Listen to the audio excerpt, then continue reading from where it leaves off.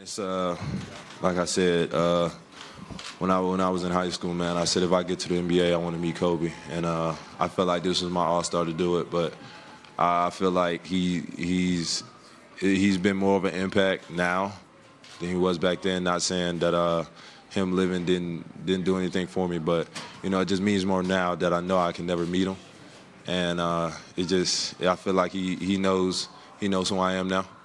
So just keep trying to make him proud.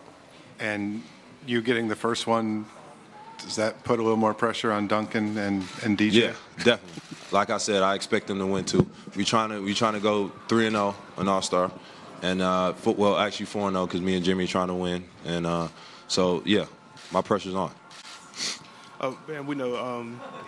Hit it back. You and Jimmy Butler have a thing going on this season where he's supposed to be giving you money for three-point attempts. Are you going to hit him up for that? Well, that's $1,500. So be expecting my check in the mail. Right here in the front.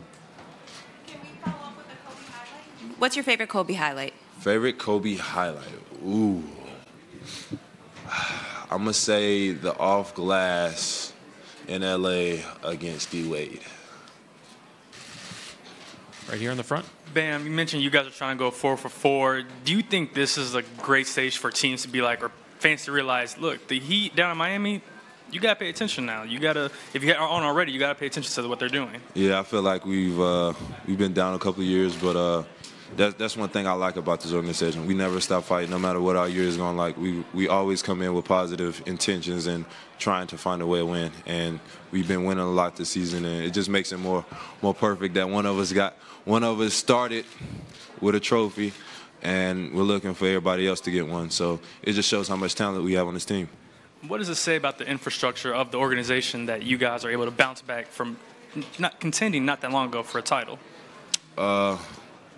Just saying that they're not to pick players, man. I mean, they know who they want. They know how to get them, and they did that this year. I feel like Jimmy Butler is a big reason why we're winning. And I know Jimmy says it's me, but I believe it's Jimmy. And that's all respect to him because his effort, the way he goes about himself, the way he carries himself on the court, and you know he's one of those dudes that's hard knocks. He's one of those dudes that's fought through the ringer, and he's trying to win, and it gets contagious. On the right side. Bam, is this proof that Spo needs to let you shoot more threes now? I'm just saying, I hope Spo, you're going to see this. I'm just saying, I had to end this with threes, so, you know, I can take top of the key threes, maybe. You know, I just won, you know what I'm saying, this thing right here, so I hope you see this. So he might put it in consideration. Last 3 questions here in the middle and on the right side. Bam, is there anyone in particular you want to dedicate the trophy? My mom.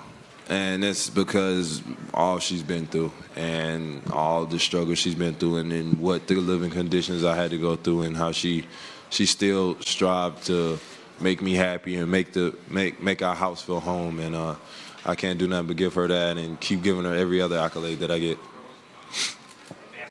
How much pride do you take representing big men? You and Sabonis in the finals. Did that mean anything extra to you, representing big men? It just shows where this league is going, and it's scary because when you got guys that are 6'10", classified as centers or power forwards, I don't believe it's any of that anymore. I mean, KD is 7 foot, so it's KD a center. But anyways, it just shows, man, how this game is transforming, and it can get scary. Okay. Thank you very much. Yeah, I'm going to take this to my mom, man. Y'all have a good night. Whoever bet on me, like I said before, go enjoy a good, nice dinner. It's on me, and I'm going to do the same. Oh, yeah, you know what I'm saying? I got you. You know what I'm saying? I got you.